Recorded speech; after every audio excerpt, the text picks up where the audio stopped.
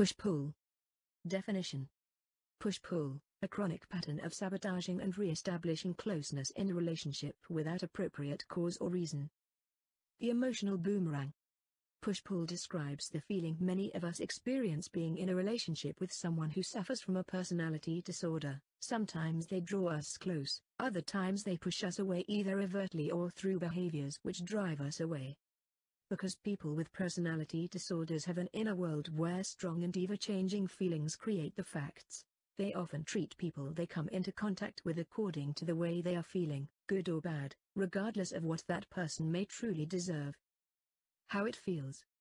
What often confounds the person on the receiving end of push-pull treatment is they can clearly see inconsistencies in the cyclical arguments and behaviors they are dealing with, yet the person with a personality disorder may be completely blind to the contradictions.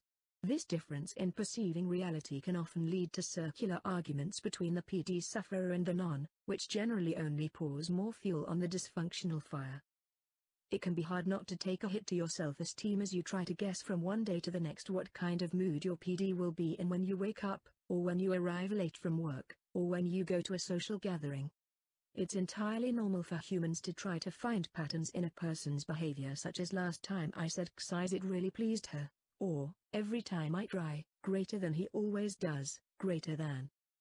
However, when the behaviors are driven by the feelings of a PD, the same actions do not always produce the same result. How it looks. A woman cycles between telling her husband she wants a divorce and begging him not to leave her. A man hits his girlfriend and then tells her she means the world to him. A mother tells her son he is the smartest kid in the world while telling his siblings he is stupid. A father repeatedly spends the grocery money on entertainment and then begs his family for forgiveness. What not to do.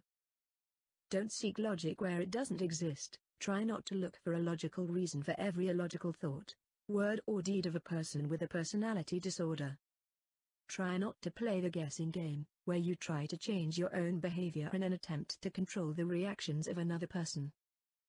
Don't assume anyone else's bad behavior is based on something you have said or done.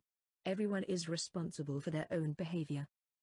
Try not to react emotionally in anger or revenge when you don't get what you want or deserve. What to do. Learn everything you can about the personality disorder your loved one suffers from, and how that is likely to affect their behavior, their thoughts and their moods. Develop an emergency plan for any scenario that may include violence or abuse being directed towards you or your children. Discover ways to get what you need, want, ways that are not solely dependent on your loved one having a good day.